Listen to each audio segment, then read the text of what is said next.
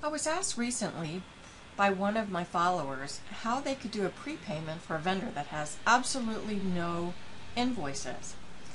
Well, I'm assuming if you are having difficulty pulling the vendor up, you're probably using select checks or edit check batch to pull up your vendors.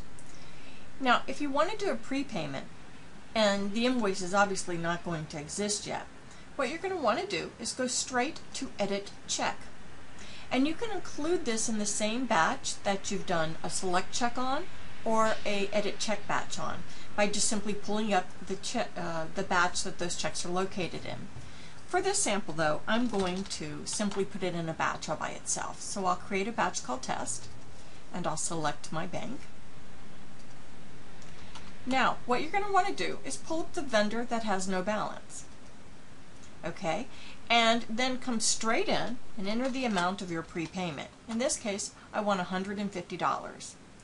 And I can then either go straight to print checks here, or I can save my batch and open up the prints payable check window from my menu. Now, at this point, when we go to print the check, let's print it to the screen,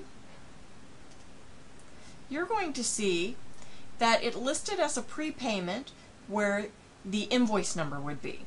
So this is my indication to this vendor that this is indeed a prepayment. And then, I'll go ahead and post that. And then under inquiry, we'll be able to see that transaction for that vendor.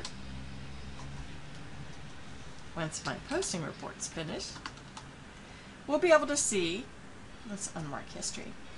We'll be able to see that payment, and it's open, it's completely unapplied, and it's ready to receive an invoice.